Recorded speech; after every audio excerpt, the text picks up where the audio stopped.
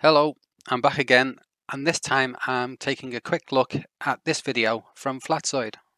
The globe defenders are trying to change how we observe things.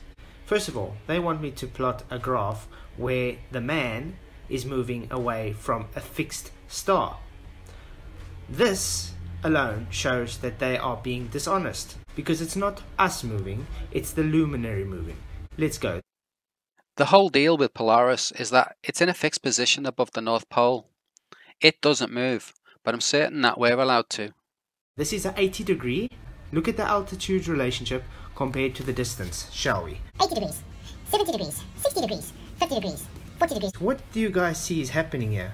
Then it's dropping some more. 20 degrees, 10 degrees, and eventually on the horizon, 0 degrees. What did we observe here? So you went from 80 degrees all the way down to 0 degrees in 10-degree intervals, and as you see, it gets further away with distance.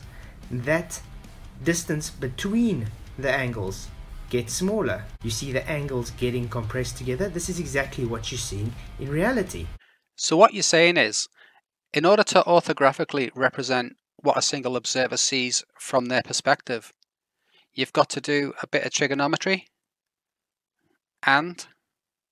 Yes, even if Mike is moving away, you'd get the same difference. Only thing is, you would see the bubble moving with Mike, where with the star, it would be opposite.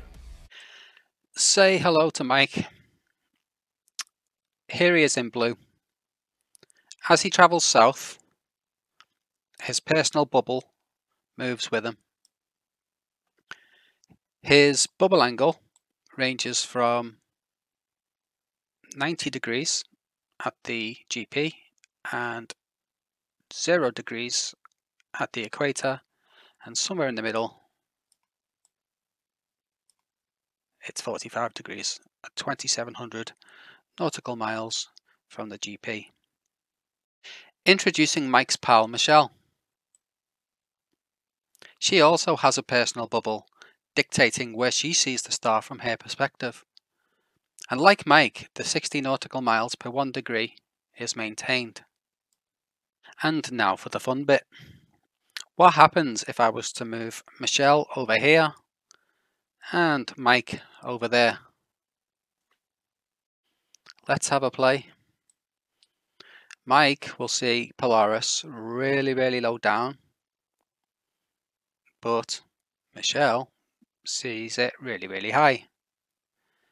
So how is it on this flat plane that they can see it in two different places? It's up here for Michelle, but it's all the way down here for Mike.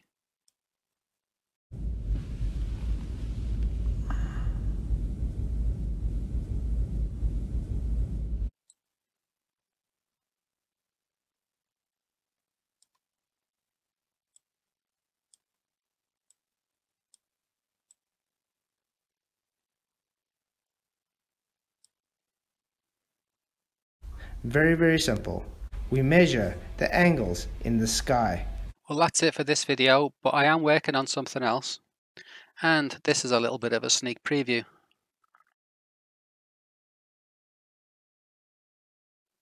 Don't forget to like and subscribe. Tell me what you think, and I'll catch you later.